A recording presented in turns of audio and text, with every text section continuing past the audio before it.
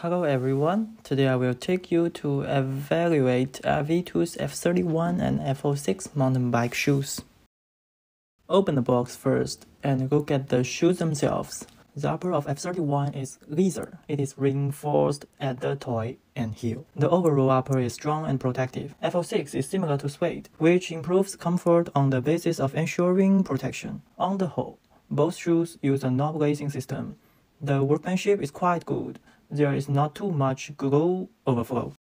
The rubber outsole with diamond pattern is adopted for the outsole. The rubber material is hard and has a certain thickness, which brings good anti-torsion effect. F06 shoes have attached flat bottom conversion pieces, which can also be used for walking. The weight is not much different from the shoes I have been using. F06 shoes weigh 40 grams more than my Shimano ME7 Enduro shoes, and F31 shoes weigh 20 grams more than my Vans Pro.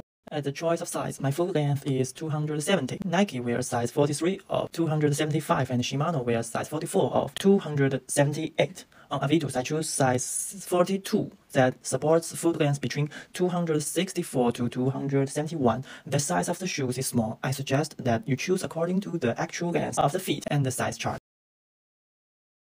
Both shoes are very convenient to wear and take off, and both shoes maintain high stability during cycling.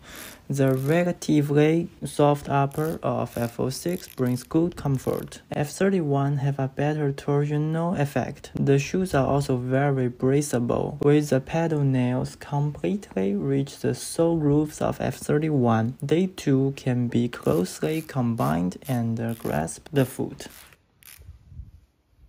When you need to get off and push on a steep slope because the F31 upper is too hard and the heel is not feel enough, the heel rubs with the heel of the upper, resulting in discomfort. The sole rubber is hard and very durable, but it will cause some lack of grip when pushing. There may be a hidden danger of getting off the pedal in particularly bumpy roads. The heel feeling problem is not obvious on F06. The adjustable distance of F06 cleat slope is very long, which is suitable for almost all types of mountain bike riding. At the same time, the sole has a scale designed for the cleat, so you can easily find the lock position you are used to. When F06 toe cap is bent at a large angle, the pressure on the full surface is large, but this angle will only happen under extreme off-road pushing.